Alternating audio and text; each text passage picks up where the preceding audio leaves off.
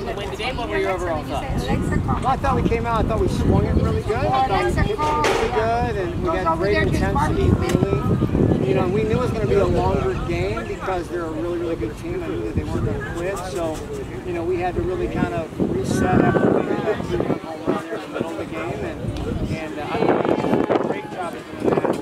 So, you know, I'm certainly proud of them to hang in there, and you know, we really asked them to win those last 2.5 innings, and I think they did that. You talked about the lineup production, 3 home runs from completely different spots in the batting order.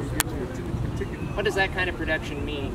Well, I mean, you know, you can't really pitch around, you know, anybody on our lineup, and we know that. We also brought in some pinch hitters that I think Kayla Grease has been. I mean, she's been working so hard. I'm really happy for that kid to kind of get one out of here. I think that's her first one of the year, and she's really missed big shots for us, right? So, you know, I know she's had big hits for us all year, and she's a really good postseason player, so I'm happy to see her do.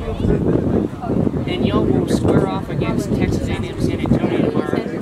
How about a preview of that game? Well, listen, we know a lot about each other, so they know as much about us as we know about them. They've been playing great, and it's just, you know, I'm happy for the city of San Antonio that both the local teams are playing in the championship pitchers bracket.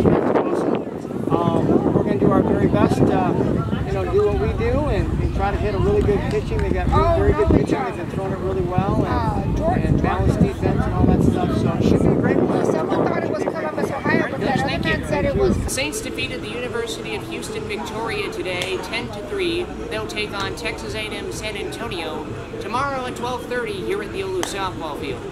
For the OLLU Saints Network, I'm Eric Spielman.